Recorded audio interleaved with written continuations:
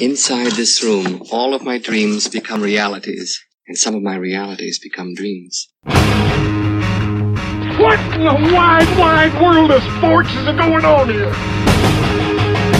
Alive! It's alive! It's alive! You are listening to The Wilder Ride, getting wilder by the minute. Here are your hosts, Alan Sanders and Walt Murray.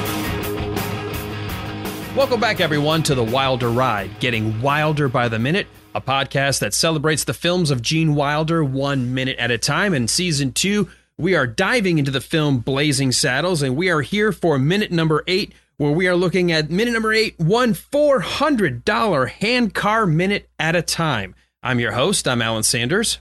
I'm your co-host, Walt Murray. And joining us again from good old California, USA, we've got Professor Robert Black. Welcome back. Thank you. Love it. Love being able to say we have a professor. It just classes up the joint. Oh, yeah. You know, now on the flip side, you know, being raised the way I am and having the wife the way I do, we knew we had a professor coming over. I had to like clean and dust. I had to make sure everything was put up. I wasn't able to get any beer out. You know, we had to be very polite and sit, back straight and everything. You couldn't get beer out for the professor? Oh, no. We have to have champagne or something. I know better. It just makes me feel like we have to class the joint up a little bit. Yeah. All right. So for minute number 8, you joined us yesterday. Hopefully you saw that our main hero, Bart, and his friend Charlie were stuck in quicksand. And so we're going to continue this minute where Bart and Charlie they hear Lyle, or they hear Taggart say, "Lyle, get your rope down over there." And then Bart and Charlie, by the end of this minute, are able to start to drag themselves out. But we do hear a little bit about the plan that's actually going to be what triggers the rest of the plot of this film. And that is going to be shifting the railroad tracks away from the quicksand and just a little off the side of the hill through a canyon and, unfortunately, toward the town of Rock Ridge. That is correct. Mm-hmm. Thanks, everybody, and we'll be back tomorrow with another minute. We can confirm that. No, you can't get analysis like this just anywhere. Sorry, I was distracted. I know you'll be surprised by that. You're distracted? Yes, I know. I got down a rabbit hole trying to read articles about cattle roping. Oh, okay. My first question. It's called research, people. Okay. Yeah, you're supposed to do that ahead of time. Wait, what? Yeah. Hey, look, you're not the professor here, okay? Yeah. Robert's getting flashbacks of students like racing into class at the last second, still filling out the paper. just one more second. Handwriting just it while one more I'm second. Collecting. Yeah, I've been that guy. I gotta ask that, Robert. Do you run into students who try to figure out how to creatively procrastinate with you with assignments? Yes, constantly. I'm nice about a lot of it. Like, I usually collect papers at the end of class because I know people don't keep up and they'll handwrite something, but at least they turned in something. But people come up with excuses a lot. Do you have kind of off the top of your head one of the more creative excuses why somebody, the old one when we grew up was the dog ate the homework, but what's been some of the more creative ones? Oh no, the good one in college is and this might actually be true often because, I live in LA and it's a lot of like Hispanic population where they care about their extended family. A lot of people take care of their sick grandparents conveniently when a paper's due. Grandma got herself a case of the squirts, and we just were up with her all night long. Yeah, it was sad how many of my family members got deathly ill during my years of college.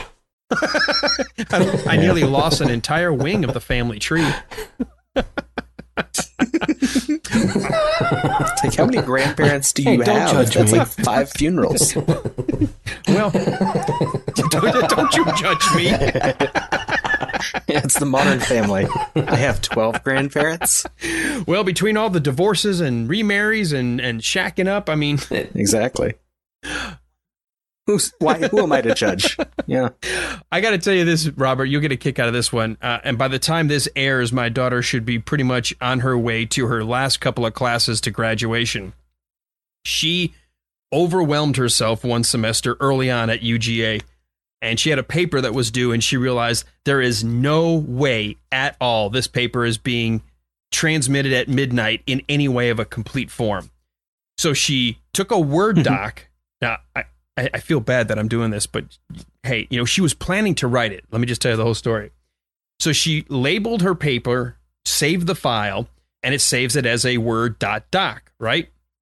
Actually, I take that back. She opened a graphic file, made like a Word, a Photoshop image that was normally saved as a JPEG.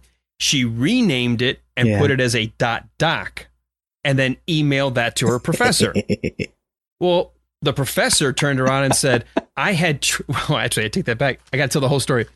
She assumed this would buy her a day, that the professor would get it sometime the next morning, have trouble opening it, tell her the file was corrupt or something, and tell her, can you get that to me when you get back to your whatever, and that she would have the day to finish the paper. So she was legitimately going to finish the paper. The weirdest thing happened. No email, no phone call, and she got a 90 on her paper. Oh my gosh. So apparently the professor must have thought, what did I do? I totally hosed this kid's assignment. Yeah. The teacher didn't want the hassle. I can't legitimately give her a 100, but I can't give her less than an A. So he gave her a 90, and she was just, now she didn't try it again, but she's just like, holy crap, that worked. This isn't my show, so none of my students should be listening. But if I lose someone's speech, like the grade sheet, and I haven't written down the grade yet, I usually give them 100. Really? Yeah. It's easier than trying to ask them to give it back to me or something. Like if I gave it back, but I forgot to write it down. Yeah, I guess I never thought of it from the professor's perspective. Do you want to look incompetent to your student? Do you want to look like exactly. you couldn't handle opening an email attachment and reading? So I guess to sort of... Like the worst that happens is they pass. Oh, no. Yeah, and then you send them out into the world to work for us. Thanks. Yeah. Oh, they'll fill another class. It's fine.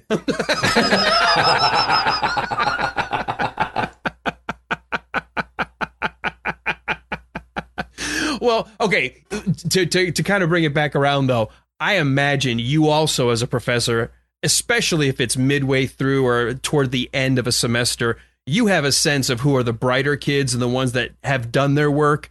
And chances are, if you're the good kid and you pull that, you've got a better chance of getting away with it than the kid who's been the slacker since day one. Definitely. Because I know like within a week, like when the first assignment is due, I know who's actually trying to do everything on time because they've already talked to me. They've asked questions. So yeah, by the end, if you're the person who has barely kept up with any assignments, I had a student who hadn't done any of his speeches. I teach speech class. And right before the last speech, he's like, can I still make up the other ones? I'm like, yeah, sure. Why not? I knew there was no chance he was actually going to manage that in a week. But if he showed up with speeches ready, cool. You've realized somebody's really good under pressure. It's like life. All right, well, let's get to this minute number. Oh. No, stop. Yeah, and he's running for governor of the state.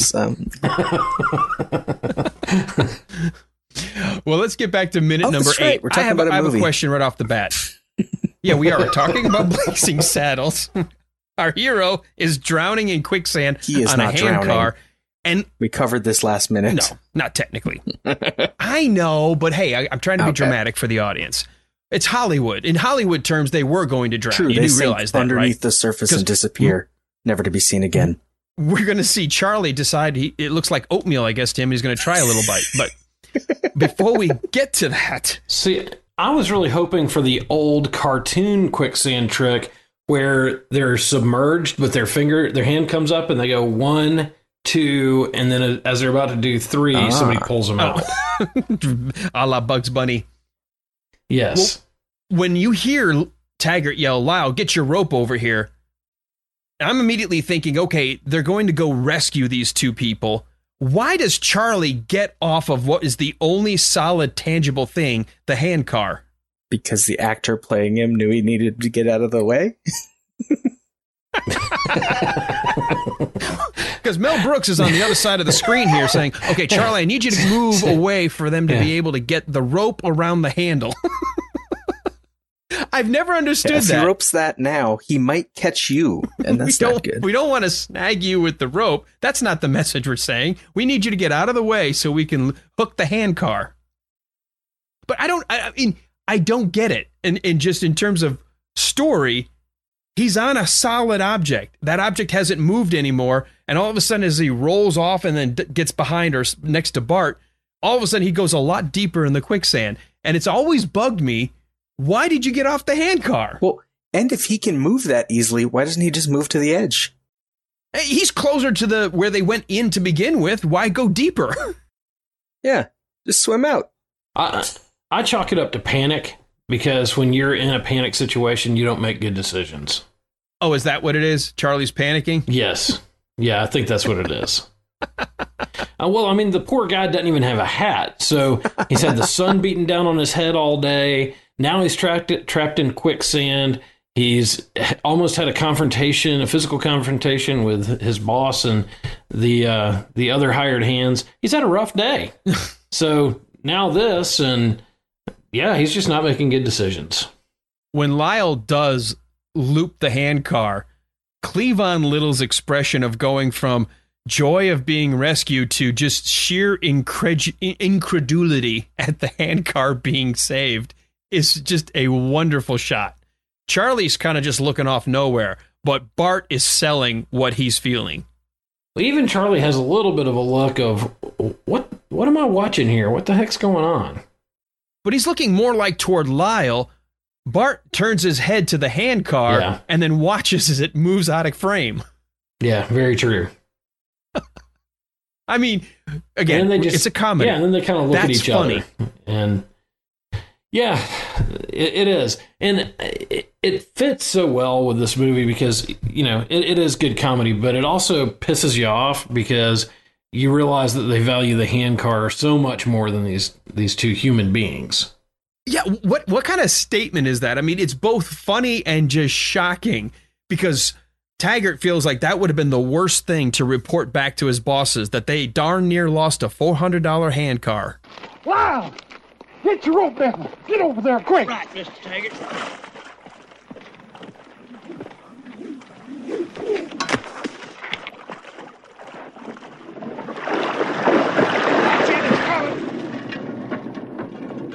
Dang, that was lucky. Doggone near lost a $400 handcar. Yeah, but apparently losing two of the hired guys, that doesn't matter at all. No, they'll just dock them a day's pay and move along. Yeah, how much do they cost? Yeah, how much do they cost? Right. So these are just employees. Oh, no, they're not slaves. This is later, so... Well, they're employees, but, I mean, were they treated much better? No. In fact, I think we even talked about that with Jim O'Kane, that even though a lot of the freed black slaves from the South that went to go work on the railroad wrote extensively in the Ballad of John Henry is about how life along the railroad wasn't all that much better. Well, and I think that was kind of universal too. I think that was, the black employees, Chinese employees, and Irish, all of them were just kind of treated as worse than a piece of equipment. Yeah, they were, what do you call it when, they were like collateral losses of what it would cost to put the railroad in. Yeah, completely expendable. It's interesting because here we are, we're not even 8 total minutes. Like this is the 8th minute. We're halfway through this. So a little over 7 minutes and you realize 2.5 minutes are credits. And one of the minutes is almost just a pan into where these folks are working. How quickly we continue to reinforce the way one side of this race equation is treated and how the other side treats them. It immediately continues to reinforce that Taggart could not care less about anybody that doesn't look like him. Yeah, no, he really doesn't. And one thing I was just looking at here that goes along with that is when when Charlie does come off of the cart, it's right as Lyle is is spinning the rope and ready to throw it. So he may well have thought that Lyle was going to throw the rope to him, so he didn't even need to be on the cart anymore. Oh, it could be. Turn around and see it coming. Yeah, and so he knew that he was about to be rescued, and instead he lassos the cart and pulls it out. And he wants to be looking when that rope comes. Right after Slim Pickens makes that comment, and it's like to himself, like, oh, whew, that was, we darn near lost a $400 handcar. He immediately starts looking where are we going to have to now fix the track? He doesn't even care to look back at these two guys. Yeah, these guys are done. They're already dead. They're in quicksand. It doesn't matter. Yeah. He's on to business. I think you already have this coming, but that's something different in the script, too, where he's already getting to his map before they're even thinking they're going to get out. They're yelling for help, and he's just like telling them to be quiet. Does he say, would you folks hold it down just a minute? We're trying to get some work done here. Yeah, you're absolutely right. The script has things done in a little bit of a different order, and there's actually more dialogue, as you said. They yell, help, help. Taggart comes and says, after reading a map, now let's see here. We can't go straight ahead, and we can't swing right because of this ravine. We're going to have to turn north. And then to Rock Ridge, which we don't hear in this minute at all. And then you hear Bart and Charlie apparently are yelling, would you folks hold it down just a minute? We're trying to get some work done here. We can't hear ourselves thinking with all that help, help, help going on. Now let's see. And then Bart and Charlie are yelling, help, help, softer. Then they say, 2 human beings dying here. Yeah, 2 brothers heading for the basement. Yeah, 2 brothers heading for the basement. Then Charlie, I'm reading the stuff that was initially in the script. Yeah. All before lassoing the handcar. Taggart then, holy cow, hurry, Lyle, get a rope. So we get a rope. And then Taggart says, hey, Lyle, can you still do that fancy thing with the rope? And Lyle says, I don't know. I'll try. And then Lyle does some fancy rope act, jumps through the loop, and then does some other rope tricks. We get rid of all of that shenanigans. Bart and Charlie are staring at each other in disbelief. Then Lyle says, hey, you want to see the hang the dog? Or you want to see hang dogtail? And Taggart goes, no, better hurry and get that rope in there. Bart and Charlie both heave a sigh of relief. Lyle then skillfully tosses the rope in their direction. Bart and Charlie stare in amazement as the rope sails over their heads, out of their reach. It loops around the handle of the handcar. Taggart and Lyle then, as Lyle's trying to pull the rope back off the wagons, Taggart says, hurry up! That's $400. That's $400 worth of handcar sinking there. Bart and Charlie, handcar? Hey, you stupid son of a bitch! What about us? Taggart says, now that's the kind of attitude that holds you people back. Maybe if you had a little respect for your betters, you could make your way up in this world. Charlie, up? That's what we want. Up. Taggart, let me get back to you on that. Now, Lyle. And that all doesn't exist in the movie. Walt, see, Robert's got the script. He does way too much research for a guest. He's making me look bad now. But Walt, I know you leave the script stuff up to me. Can you imagine how slow this scene would have been had we had a page and a half of all this extraneous stuff? I think the slowness would be funny, though. Some of the dialogue isn't very good, but the slowness is kind of funny. He's doing rope tricks instead of doing anything. Yeah, but I was going to say there are a couple things about that. You really have to be very, very, very skilled with the rope to be able to do rope tricks. You have to be really skilled to be able to get it around anything, moving object or whatever.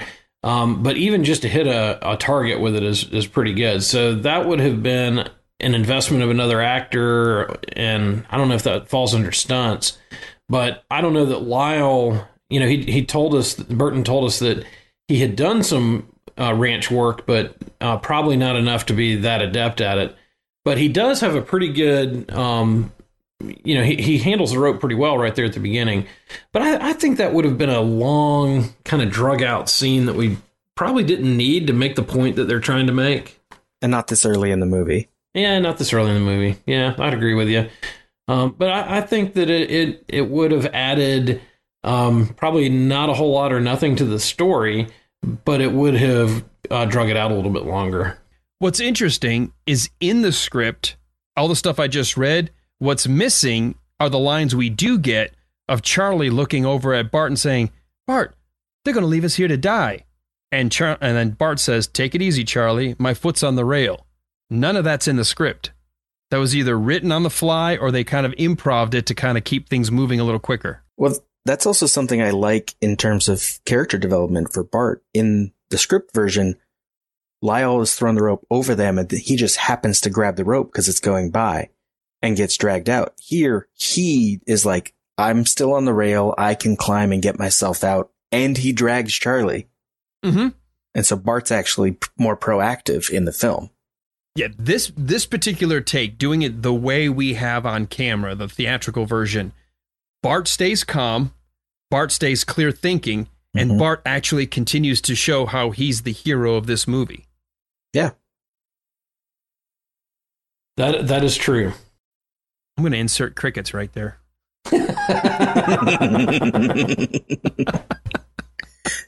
No, insert like an audience applause. You need an applause break there. Whistles and standing ovation. We were so impressed. And we'll get the guys from the old Guinness commercial. Brilliant! Brilliant! Yeah, I'm just watching a guy lasso a calf. What are you turning into Jason from the Rocky Minute? I don't know. These guys that are able to throw these ropes around these moving calves are pretty damn impressive. Now, what in the wide world of sports are you doing? I'll be back with you in a little while. I hired you to get a little commentary going on our podcast, not to watch a bunch of Kansas. No. Well, here's some slow motion cowboy cattle roping. It's only 30 minutes. I'll be right back. So, Robert, I know you just got a co-host, but maybe we need another host. So, well, all this reminds me of the Guy on the Buffalo series on the internet. Have y'all seen that? No. It's a guy who lassos a buffalo and then takes the buffalo home with him, and he gives up his horse and rides the buffalo around from then on. And he ends up having to take vengeance on the guys who try to kill him. So it's a great Western. Movie? Yeah, it's a movie. I'll post the first in the series of the Guy on the Buffalo at some point. But there's some pretty impressive rope work in that. Huh. Well, it will apply when Mongo shows up, considering what he rides. Yeah, that's right. Yeah, that's right. Yeah, that'd be a good time to post that. Yeah, save that for when Mongo shows up. Okay. I mentioned this a few minutes ago. Why? Because Charlie, his head is nowhere close to going under.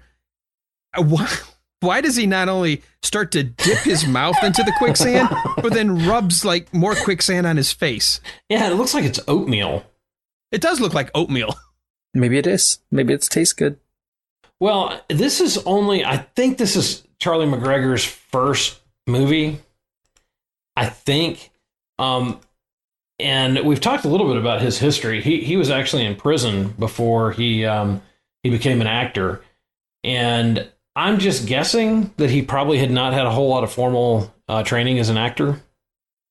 Well, it could be, but it's always funny because he purposely dips his chin and his mouth into the quicksand, and then his hand's all covered in stuff, and he tries to wipe his mouth, and it doesn't get any better, so he's like going, trying to spit the quicksand out. It's visually, it's an impressive move. It's just, what the hell are you doing? Well, I'm going to have to stand corrected on something I just said.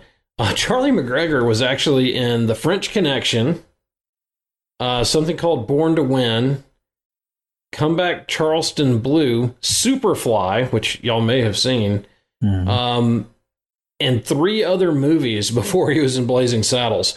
So Charlie had no excuse at this point. He was kind of an accomplished actor who had been in front of the camera a good bit.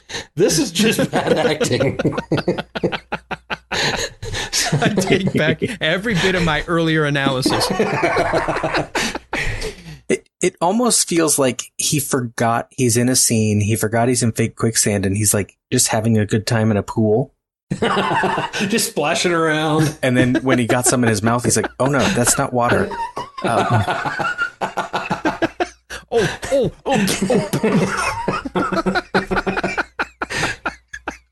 I mean, it's both funny, but I'm like, oh my, what the heck are you doing? Yeah. I actually almost see it like a little kid. Like, I imagine if it was a little kid who does that. I don't imagine an adult who loses track of where his mouth is in relation to the quicksand. Do you think that what he was trying to do was kind of do a fake slip and fall into the water? Or do you think he just kind of... I don't know. I don't know. I don't know what he's doing there. I don't know, because he's not sinking.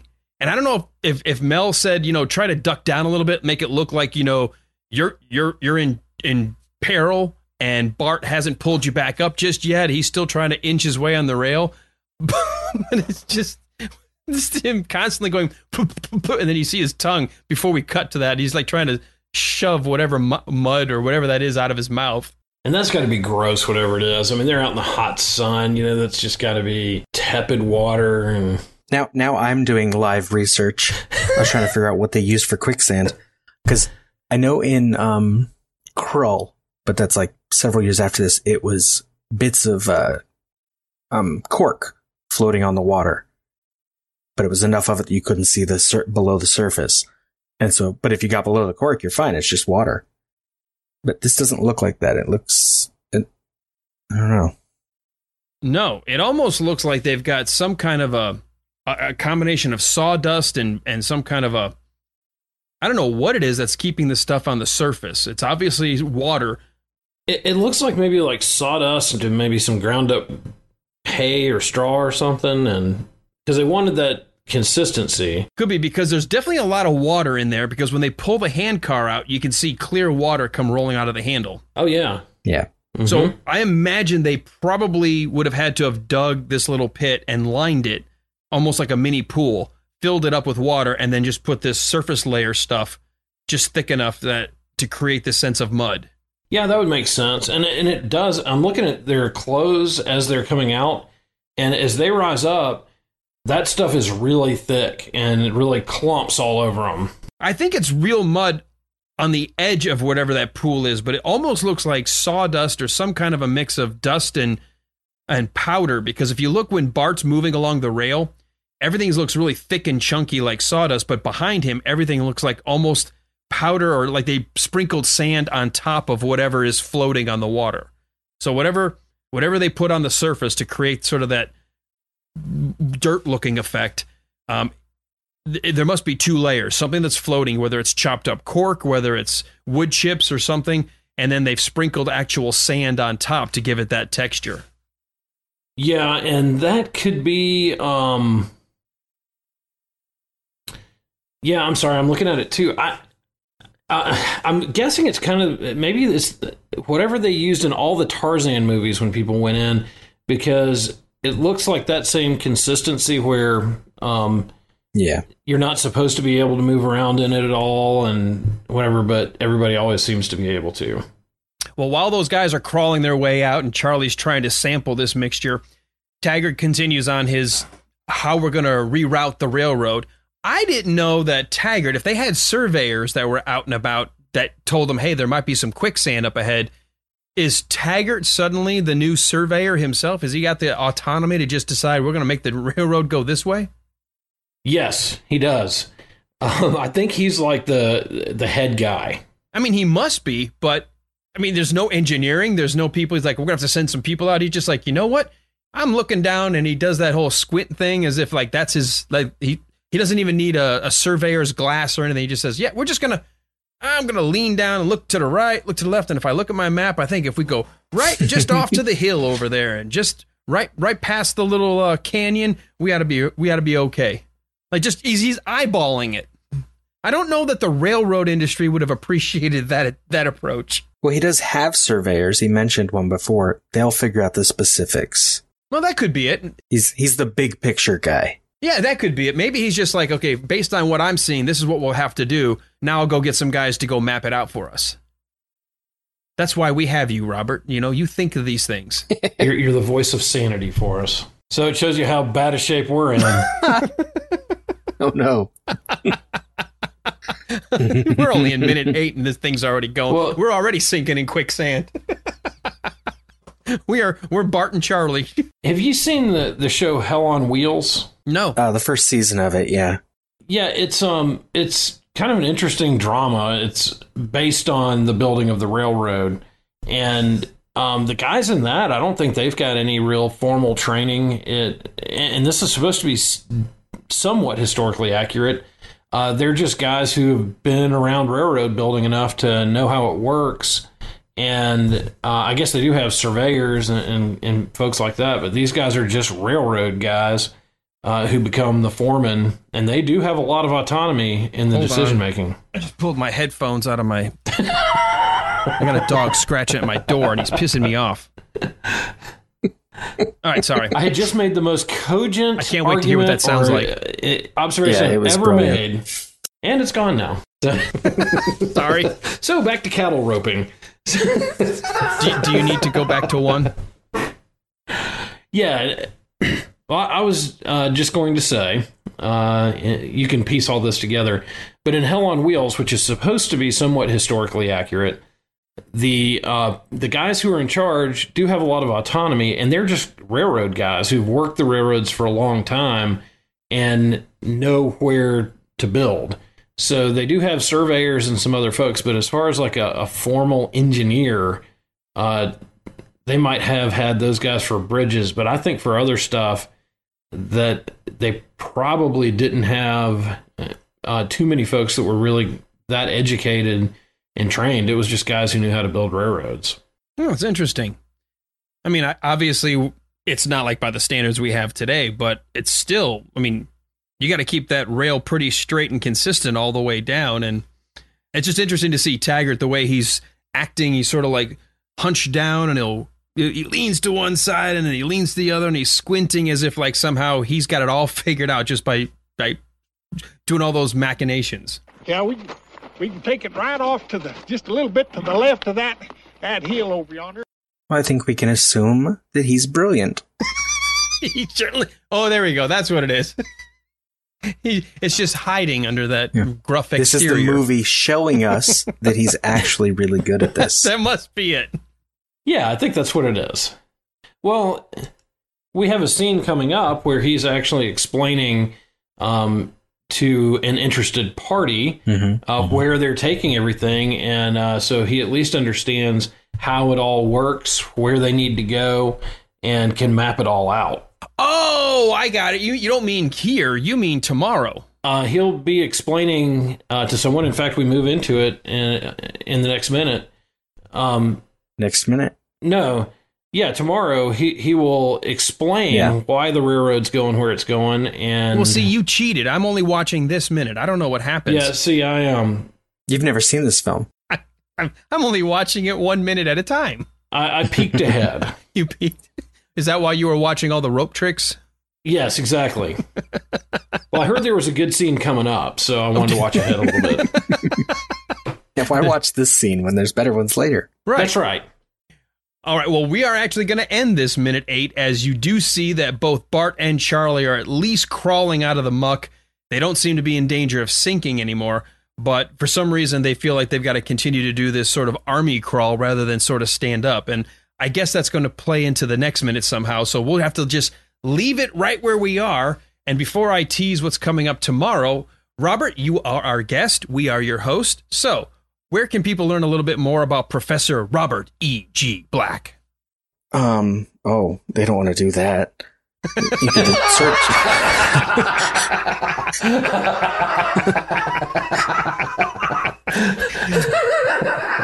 And so we'll move on. No, you can actually search Robert E.G. Black on most social media. You'll find me.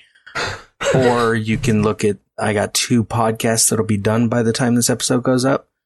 Dave Made a Minute, where we looked at the indie film Dave Made a Maze, and I gave minutes randomly to people without them knowing what movie it was. Alan and Walt participated. Did several episodes. What Walt did 5, Alan did 7. So, well, and then technically I was in a couple of others that you just spliced together a bunch of voices from previous minutes. Well, true. I think all of the participants were in episode 72 because that was the way it was edited.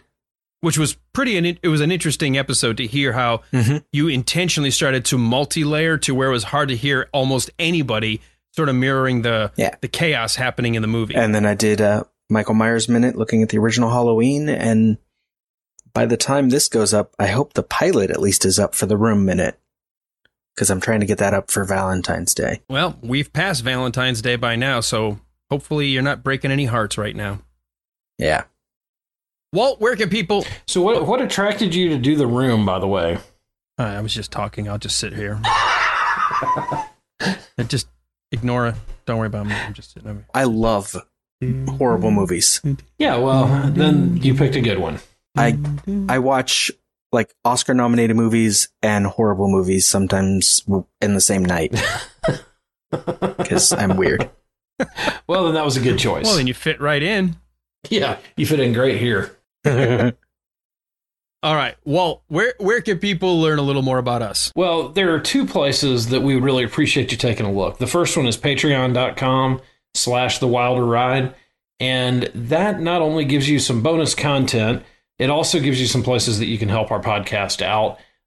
We do have some expenses that come along with this. We've got some expenses that we are planning on for later this year. So if you have a couple extra dollars laying around and want to throw them our way, that would be awesome. It would really help us out.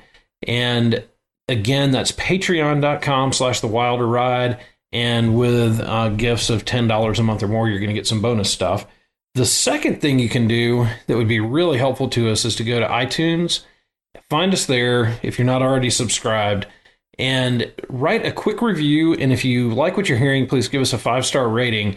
With that review that you write, that will help other people find us and push us up the charts a little bit so that people who are searching for Gene Wilder or Blazing Saddles or other things will be able to find our podcast. And of course, I will throw in there for our guest, any of the podcasts you listen to, we all would appreciate if you would take a second, whatever your podcatcher of choice, go in there and just take a second to write a quick review and a 4 or 5-star rating. We prefer 5, but whatever you think we're bringing to you, but that comment really will help all of us here in the podcasting world. All right, we'll come back tomorrow, Thursday, for minute number 9. Where we are going to see Bart and Charlie lying there. We're going to start the minute with, "Well, boys, the break is over." And we move to someone saying, "So the railroad's got to go through Rock Ridge." And that's the first time we actually, separate from the script, the first time we hear about the town of Rock Ridge. But you have to come back tomorrow for a Thursday episode of The Wilder Ride, where we'll start with, "Well, boys, the break is over." And we're going to end with, "So the railroad's got to go through Rock Ridge." And to find out what Rock Ridge is all about and who's saying what to whom, you'll have to just join us again right here on this, The Wilder Ride. Lyle, get your rope. I got nothing. I just fucked up the whole end. You really did, man. That's a disaster. I'm gonna hold on. I'm gonna pull a Charlie. Only this time I'm going all the way under the quicksand. Hold on. At this point, Robert may be willing to hold you under. This stuff tastes like ass.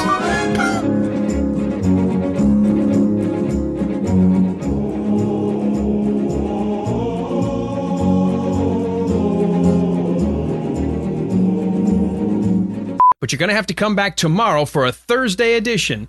No, I fucked that up, didn't I? Yeah. No, I did that right, because it is the last episode. Oh, damn it. I got to do that intro again, or outro. I'm sorry. Nice. Let's try that again. You're going to have to come back for a Thursday. God damn it. I got to. All right.